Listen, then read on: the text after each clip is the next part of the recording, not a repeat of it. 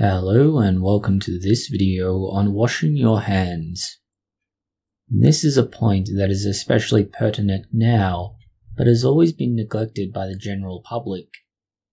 Even those who do regularly wash their hands may be doing it wrong.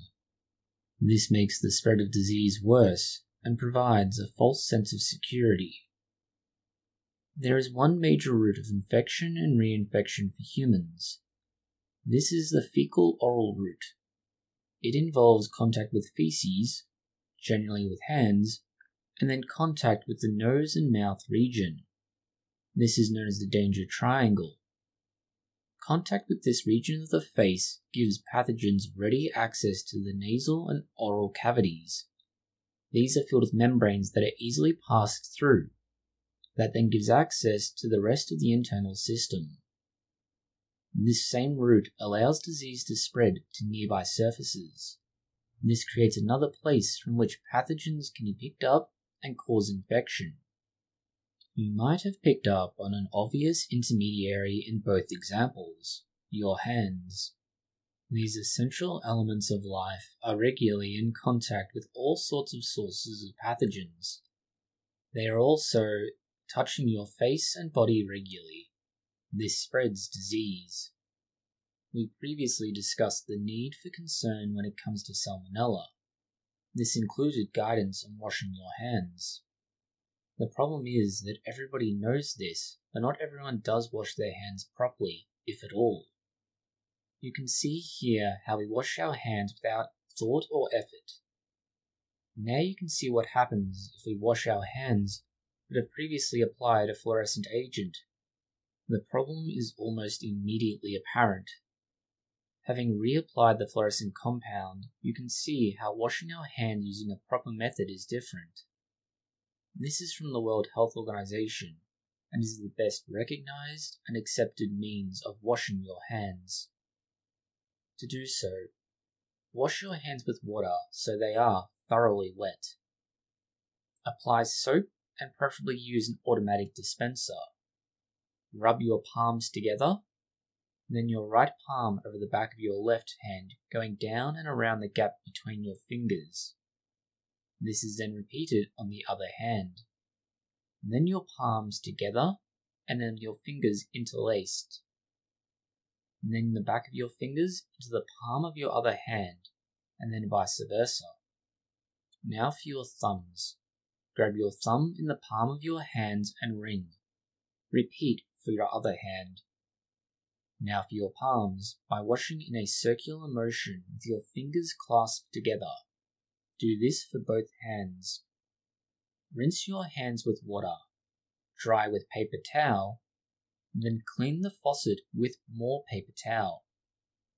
You can now see the difference between the two attempts. One was cognitively done with thought and purpose. The other was done to simply accomplish the motions of having washed our hands. Once you are adapted to this process, it should take you between 20 and 30 seconds for general personal care. If the thorough method is too much, then the CDC offers a few tips to better clean yourself. They provide 5 tips. First and simplest is make sure you wash your hands with clean running water. Then you apply soap. Then you lather your hands and make sure you cover all of your hands as much as possible, including under your fingernails. Make sure you scrub your hands for at least 20 seconds. They advise that you use several songs that are relatively well known to time how long you do this for. They suggest 20 seconds. Then they say to rinse your hands under clean running water and then dry them. Unlike the World Health Organization's guidelines, they don't specify paper towel, but say either a clean towel or an air drying mechanism. There is one problem with many soap sources, and you need to consider that when you are washing your hands. They act as a source of contamination. The soap, either as a bar or dispenser, is contacted before you clean your hands. This transfers bacteria, viruses, and more from your hands to the soap. This effectively contaminates one of the key points in which you are trying to decontaminate your hands and undoes some of the process.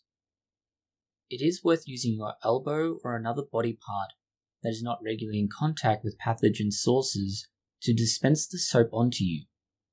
Automated dispensers are a good option for this reason. They do have their own flaws. You can somewhat mitigate this with the use of hand sanitizers or alcohol rubs. These sanitize your hands before you interact with soap and faucets. This does not stop disease spread from your hands, but does reduce it. To use hand sanitizer, you put a small amount, maybe half a teaspoon, which is a small, coin-sized amount, into the palm of your hand and rub your hands together. Try to spread it over all of the surface of your hand. You continue to rub your hands together, moving this around to ensure maximum contact with all the surface area of your hand and any possible pathogens for 20 to 30 seconds. By the time you're done, your hands should be completely dry.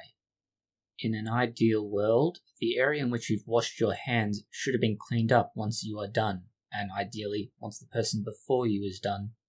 This means it should also be clean and relatively sanitary. In an ideal world, if everybody were to follow this procedure, or a close approximation thereof, we would have a much lower incidence of the diseases spreading about that we have to be concerned of, both now and before the recent outbreak.